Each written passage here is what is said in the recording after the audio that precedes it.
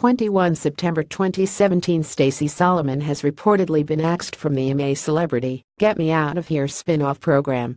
Stacey Solomon, the 27-year-old TV star, co-hosted Extra Camp on ITV2 last year alongside her boyfriend Joe Swash, but Stacey has now been cut from the show, while Joe's long-term future remains up in the air. A source said Stacey and Joe are lovely people and great presenters, and everyone involved was really happy with what they did. But the thinking this time around is to have a complete revamp in the format, and Stacey unfortunately don't quite fit into that. Despite the show's bosses choosing to move in another direction, Stacey and Joe both remain popular with the people who work behind the camera because of their fun-loving attitudes. The insider told the Sun newspaper Joe may still have a role, but that hasn't been decided, but everyone involved will miss working with Stacey and Joe if he leaves, because they're great fun.